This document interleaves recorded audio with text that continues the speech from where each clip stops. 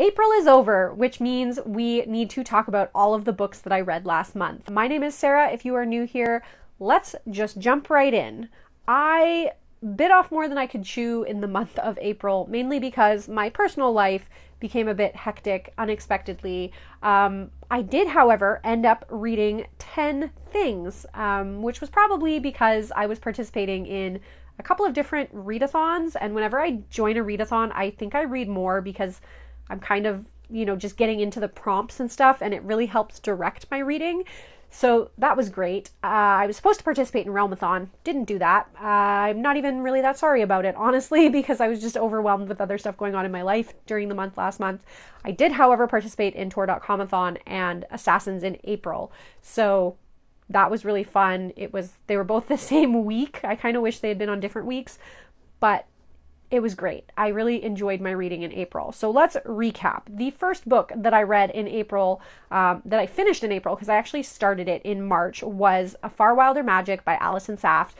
This was an e-arc that I had, and honestly, it was not my favorite book. It was really slow, very character focused. We spent a lot of time in the characters' heads. They were teenagers, a lot of angst. I just don't think that this book was the kind of book that's for me, honestly. So basically the premise is that we have these two teenagers, Margaret and Wes, and Margaret's mom has left and she's all alone and she really wants her mom to come home. Wes really wants to be an alchemist, but he has flunked out everywhere that he's been apprenticed because he's dyslexic, and the world that he's living in, dyslexia isn't really a thing. They don't understand what it is, and so he's just seen as being kind of lazy or like a screw up. And so Wes shows up at Margaret's house because Margaret's mom is actually a famous alchemist. Of course, she is not there. So when Wes is like, please let me stay until your mom gets back, Margaret is like, sure, I guess. And then this supernatural creature called the Hala, which is like a fox, shows up, and this big hunt is going to happen, and Margaret and Wes team up to kill the fox. Margaret to try and get her mother to come home, because as an alchemist, the Hala's body would be really highly prized as an ingredient in the magic, and Wes, because if he wins the prize money, it will really help his family, because they're really struggling since his father has died and his mother has been injured and can't work anymore. All of that sounds great. I think for me, the reason this book just really didn't work, in addition to the fact that it's a character-focused book and I just need more plot, was that the world building was not to my taste. It was really just our world with different names for things, which I didn't like. And then it also was kind of ambiguous of the time period. There were cars and phones and stuff. So I kind of thought it was about the 1930s, but it just didn't really feel specific enough, I guess. And I just felt like the magic wasn't really in this book. The alchemy that there wasn't very well explained, and it didn't really work for me, I guess. I think this book will probably work better for people who like reading YA more than I do and don't mind all the angst between the two characters. And I think definitely if you're a character reader who loves to be in the head of a character and know all of their innermost thoughts, that's definitely what this book is. I just really didn't need to spend 400 pages in the mind of two horny teenagers. We'll just put it that way. So I gave that 3 stars. I can't remember if I said that already. Next, I read Saint Death's Daughter by C.S.E. Cooney. I have a full review on my channel for this one, so I won't talk too much about it. I will say I ultimately gave it 4 stars, even though I think there were some serious problems with this book. I really thought the first 20% was really terrible, but the book saved itself by the end. I don't know if this is C.S.E. Cooney's first book, but there felt like there were some things that were kind of first book syndrome, where it's just, the author is new, and so there were some issues that over time I think will improve with more writing. This one, we're following Miscellaneous Stones. She is the daughter of an assassin and an executioner, and she is a necromancer, and she is allergic to magic. Her parents both die under mysterious circumstances, and her sister, who is basically a psychopath who loves being an assassin, comes home, and they have to kind of deal with the fallout of their parents' death because their parents were in a lot of debt and they're going to lose their home. That's the setup. That's not really where the story goes. I think that was part of why I didn't really like the first 20% of this book. Once the story gets going, it gets much better. The world building in this is really cool. I really enjoyed spending time in this world. It was a bit absurd, and I think that the amount of world building and the way the world building done wasn't necessarily the best, but the world itself, because it was so cool, it kind of made me enjoy it more than if it hadn't been cool. We'll put it that way. Also, the battle scene in this is like the best battle scene that I have ever read. I enjoyed it so much. And if you can imagine, like, with a necromancer, you've got, like, undead battling. So good. That was the second book that I finished, and then I finished reading Sanctuary. Actually, I'm saying these like they're in order. I don't remember what order I read these things in, but Sanctuary by Andi C. Buchanan. This was another E-arc. Unfortunately, another one that just didn't work for me. This was a haunted house story about this found family group of sort of, like, misfit people, all of whom were either neurodivergent or had some kind of representation for some kind of marginalized group. So there was a ton of representation in this book. We had characters with disabilities, we had characters of diverse backgrounds, diverse cultures, diverse religions, diverse sexual orientations and gender expressions. Like, we had everything in terms of, like, representation in this book, but unfortunately that's kind of where the good things about this book stopped. The plot itself just didn't really work for me. The ghosts that were in this is supposed to be like a haunted house story almost, and the ghosts just didn't feel very spooky, and I need ghosts to be at least, like, not scary necessarily, but these ghosts were just really bland and boring. We spent way too much time with the character development, and the plot was just really underdeveloped. There were some glaring errors, which I'm hoping will be corrected in the final published version of this book, but there were some issues with continuity and, like, a scene at the end that was very, very confusing, that went on for a really long time, that just I could not understand what the author was trying to get at. So ultimately, 3 stars for Sanctuary. I'm not really sure who the audience for this book would be. Maybe if you are really desperate to read something that has really good representation, particularly I think neurodivergent characters were sort of the most fulsome representation in this book. You can go check it out, read the description for yourself, see if it sounds interesting. Always make your own decisions. Don't depend on me to make decisions for you. That's a recipe for disaster. Now, for Assassins in April, I read Clockwork Boys by T. Kingfisher. I continue to read T. Kingfisher. I really enjoy her stuff. This one I gave 4.5 stars. It was very close to a 5. I just really love the way that T. Kingfisher writes, and I love her characters.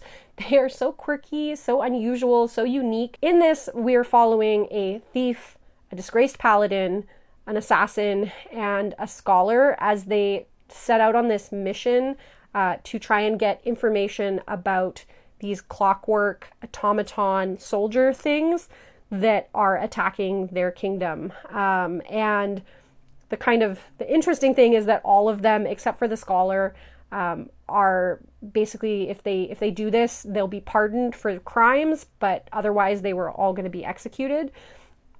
This is such a charming group of characters. This is a quest book. They're setting out to go find out information about these automaton things, and there's just so many little details. Like, one little thing that I just love, the sort of main character in this is the thief, and she's just so lovable in her own way.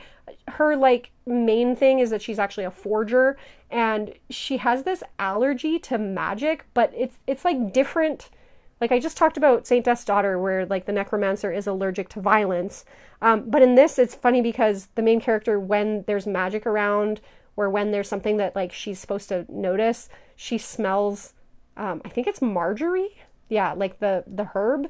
And she starts sneezing uncontrollably. And so, like, there's this ongoing gag throughout the whole book where the paladin keeps giving her handkerchiefs to, like, wipe her nose when she's sneezing.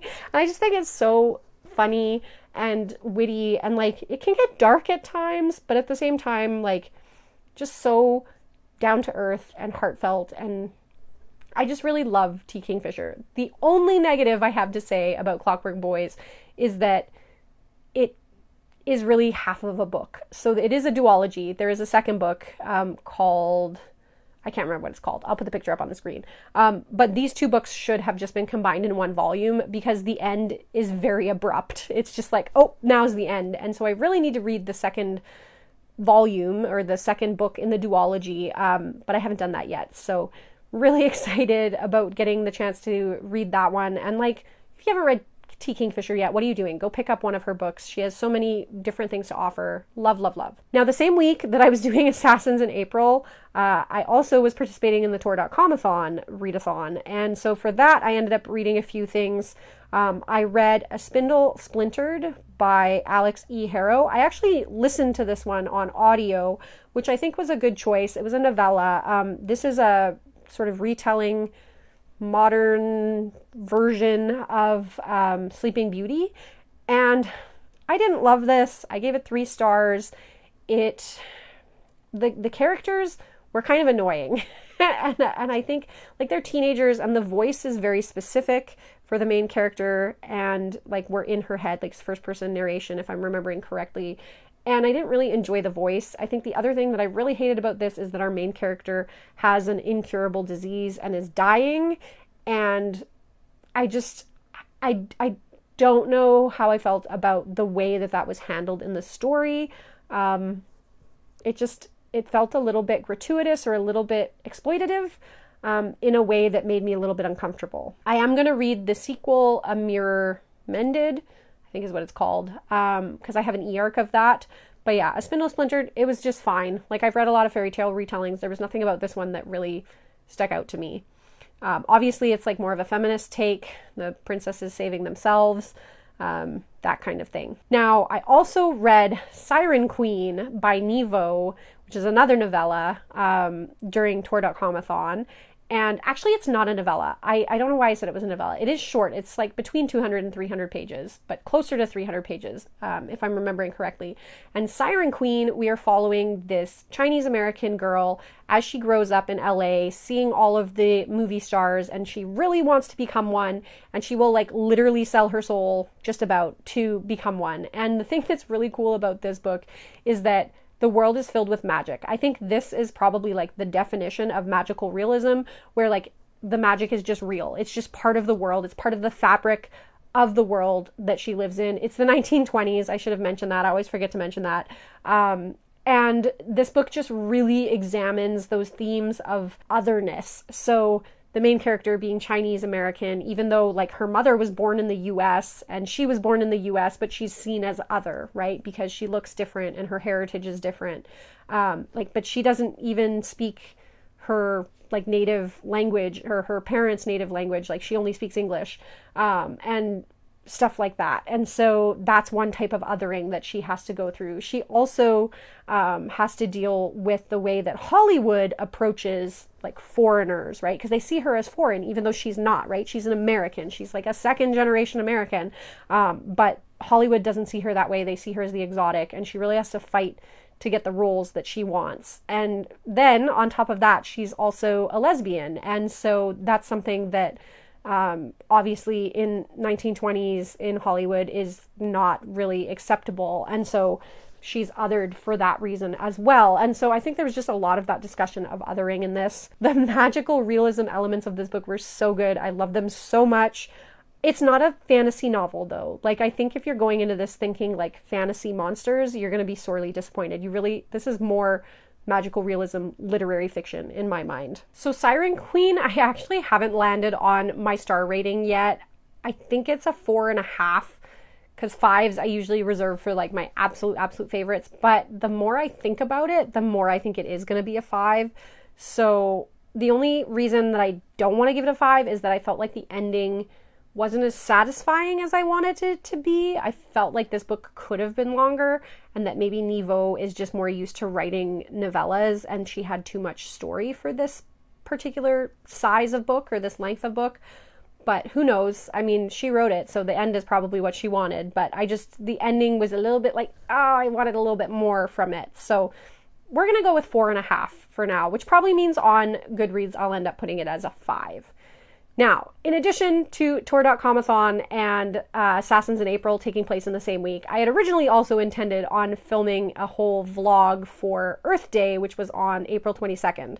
That didn't happen, but I did read some books that related to kind of more nature themes, and those were all TorDotCom novellas, or actually one of them was a short story, but the two novellas that I read are a duology, the first being Silver in the Wood and the second being Drowned Country by Emily Tesh. I listened to both of these on audio, which I'm happy about. I think they were good audiobooks. I did like the voice acting and that kind of thing. I gave Silver in the Wood 3 stars. In this one, we are introduced to our two main characters, one of whom is like a green man character, like an embodiment of the forest, and then the other one is this like folklorist who has come and he has bought this property and he meets the green man, and there is a bit of a romance between the two of them, and there's also some kind of weird stuff going on in the forest because there is this other entity. I don't want to give too much away, but there's this other entity that comes around once a year,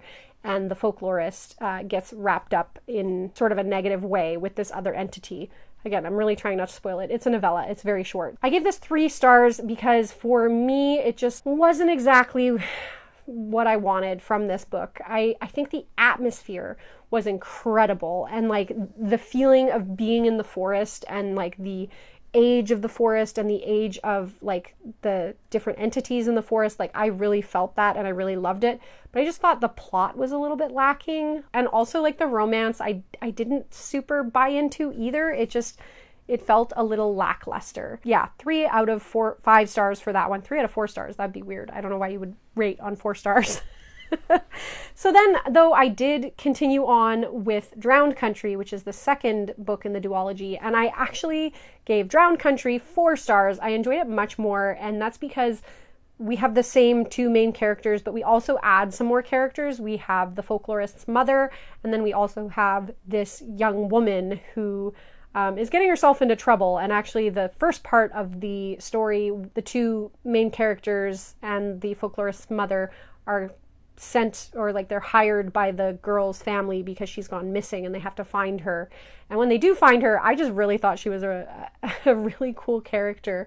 And in this second book, we get to see like fairyland and some other things that I really enjoyed more than the first book. I just thought the plot of the second book was better. I do think these books could have been longer. Like I think that the stories could have been fleshed out more, and that's not something I say often of novellas. Like usually I'm pretty happy with a novella if it leaves me with more questions, but I do think that there was just a little bit too much sparseness in these stories. We didn't dig into them as much as I wanted. We didn't dig into the characters or the relationships as much as I wanted. They just felt a little underdone or unfinished in a way. Now, the other thing that I did end up reading was a short story. It's, at least I think you'd call it a short story. It's 38 pages according to Goodreads, but I listened to it on audio, and this was This World is Full of Monsters by Jeff Vandermeer. I was originally going to read Annihilation for Earth Day for my vlog, and I did start Annihilation, but then I realized it wasn't a Tor.com publication, and I was really trying to read Tor.com stuff. So This World is Full of Monsters actually was a Tor.com published story.